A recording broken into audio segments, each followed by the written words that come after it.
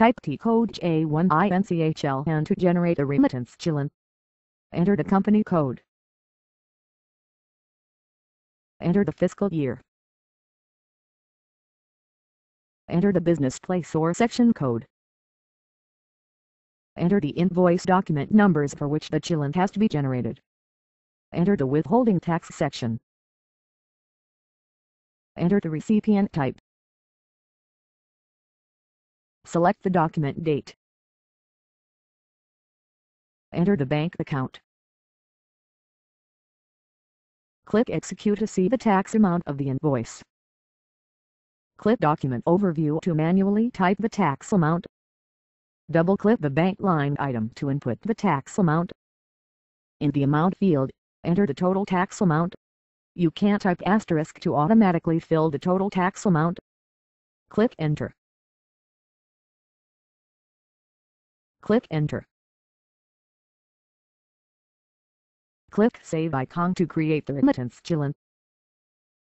The clearing document number is generated and the total basic TDS remitted field displays the total tax amount remitted. To see the remittance challan report, type T code J1INEMIS.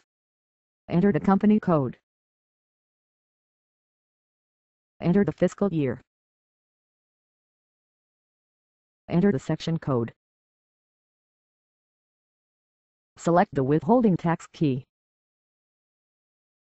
You can see the challan report month-wise or quarter-wise.